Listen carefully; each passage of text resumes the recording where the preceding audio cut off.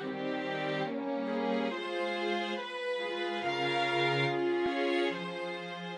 1992, after the fall of the system in the Soviet Union, the toppled statues were assembled in Gorky Park in Moscow. Visitors came and walked through these toppled statues.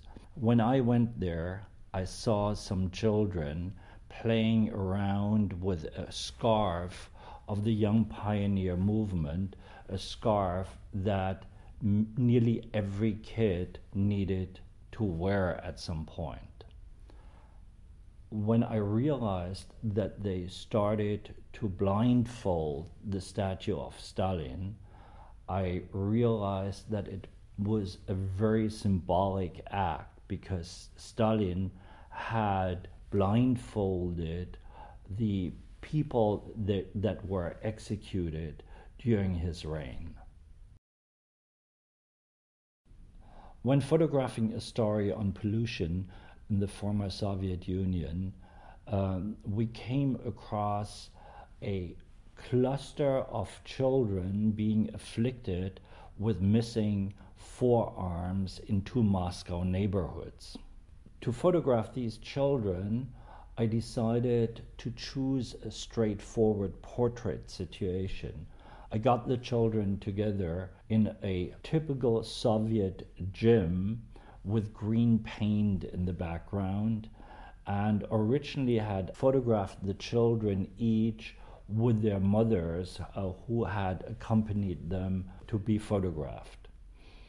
This way the children were really relaxed, but initially they were wearing yellow, green, red sweaters, so that I did not see their malformation clearly. Therefore, I had asked the mothers to agree that the children would be photographed undressed at the end of the shoot at a point when they were already really relaxed. Initially, I had 11 children that were assembled from the same Moscow neighborhood. 3 of the children felt really uncomfortable, and I let them step out of the picture, so I ended up with 8 children being fairly relaxed, looking into the camera, and all of them had the left forearm missing. The image is a reflection of the socio-economic situation in Russia after the fall of the Soviet Union. In the early 90s, men gathered on weekends to drill holes into the ice of the Ural River, which is the separation between Asia and Europe. The Lenin steelworks in the background were one of the largest steelworks in all of the Soviet Union, with 200,000 employees. The steelworks polluted the river so badly that often the men fishing did not consume the fish themselves, but rather sold them on nearby markets. During my travels in Russia, I photographed President Putin, Prime Minister Putin several times. This photograph was taken during a state visit of the German Chancellor Gerhard Schröder to Russia, and people who know Gerhard Schröder very well will recognize him being obstructed by the gentleman on the right in the picture. I photographed this image as part of a story called Russia Rising and wanted deliberately to block out the German Chancellor.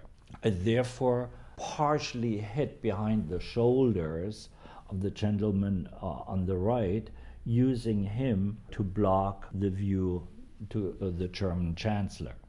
When the gentleman on the right moved further right to give me full view of both of them, I continued to move behind his shoulder, and at that point Putin, who was trained in the KGB, gave me this stern look. basically asking, what the hell are you doing there? A father meditates during the day, walking the grounds of a very isolated monastery in the Russian winter. He and 4 or 5 other monks living there, isolated, far away from the nearest town. The image tells about the Russian winter. It tells the typical architecture of Russian churches, and at the same time the isolation of the church. It is, however, one of many monasteries and churches that were reopened after 70 years of church prosecution. This photograph was taken as part of a story on Moscow at night. Actually, in English, it was called Moscow Never Sleeps. In the photograph, we see a woman rushing to the entrance of the GUM department store, shielding herself from the biting cold in Moscow. Muscovites, or even Russians in general, tend to stay up much longer at night and sleep late in the mornings. During that story, I not only photographed in public spaces, like here at the entrance of the GUM department store in the center of Moscow adjacent to Red Square, but also visited clubs, restaurants, and tried to shed a light on the downside in Moscow, the many homeless people in the streets of Moscow. Like an angel of the night, this woman supplies homeless people with money and care and food.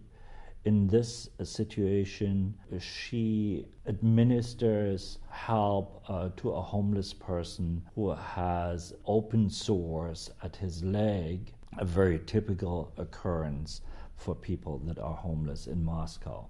She collects funds from her friends and her family and a few wealthy people and does this pretty much all by herself.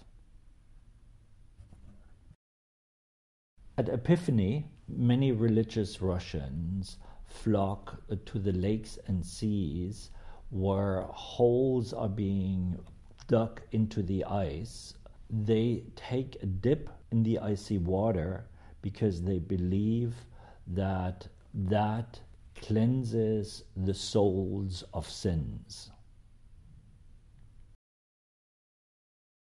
President Nazarbayev of Kazakhstan single-handedly moved the capital of the country from Almaty, later known as Almaty, to the small town of Astana in the north of Kazakhstan. This small town has been completely rebuilt with modern buildings, and in this image we see people flocking from the countryside to visit the new construction. I see myself as a participatory photographer, meaning that I'm very close in with the people. Here I am dancing with the people in Sevastopol on the Crimea, celebrating a simple day out at a warm summer night. My two main subjects of work, ecological subjects and the work in the former Soviet Union, come together in Chernobyl. For many years I've covered Chernobyl for National Geographic, but also on my own. At this picture we are in the ghost town of Pripyat. Pripyat was initially erected for the workers and their families in the vicinity of the Chernobyl reactor itself. When the reactor exploded, The people of Pripyat were evacuated, however, only after 36 to 48 hours. The classroom in the school shows the abrupt departure from Chernobyl. In the background, we see still the images of Soviet dignitaries, but over the years, through leaking ceilings, trees have grown inside this classroom. I was deeper inside the destroyed Chernobyl reactor than any Western still photographer. I followed a group of 6 workers into the belly of the beast. It was their job to secure pillars to stabilize the roof. Besides of protective gear, they were additionally wearing gas masks and oxygen tanks. Their exposure was limited to 15 minutes per day. During one of my visits into the interior of the Chernobyl reactor, which I call the belly of the beast, I followed an engineer, more falling than really moving, through the hallways. In front of a huge metal door, he indicated that I should get my cameras ready to shoot. It took him a while to pry the door open, and I stumbled into a room. I managed to get off a round of strobes and wanted to wait until my strobe recharged, but he already pulled me back at my shoulders up and pushed me out of the door, indicating that we had enough radiation in there. When I looked at the display of my camera, I realized it was all out of focus. I begged him to go back one more time, and he agreed. I was able to shoot off another round of strobes. The reason why I wanted to go back was that in the back of the room, I had seen a frozen clock.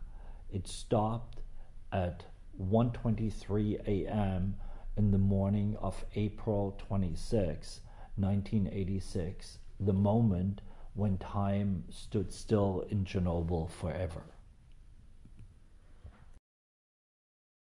An estimated 800,000 liquidators were involved in the cleanup after the Chernobyl accident. They were brought to Chernobyl over the years from all parts of the former Soviet Union. The man on the left was part of a cleanup crew that was forced to destroy the wells in the zone to discourage people from returning.